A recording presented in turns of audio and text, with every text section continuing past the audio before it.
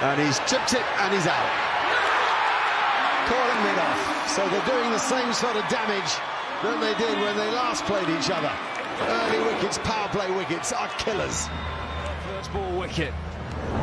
He's into slightly full of a length, and all JJ Smuts can do is toe end it straight up in the air to Kruger. Don't get more simple catches than that. 2 slips in now. That's out as well. Oh my goodness me, they're 3 down.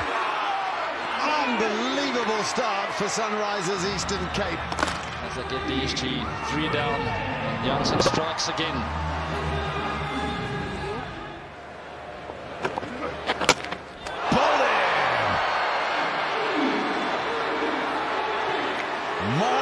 Jansen with a third.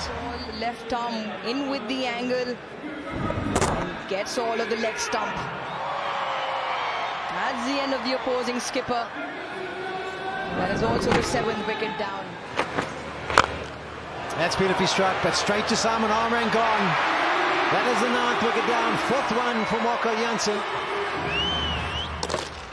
For a very comfortable catch to a guy who's got brilliant hands in the field, he will not drop that. And he does.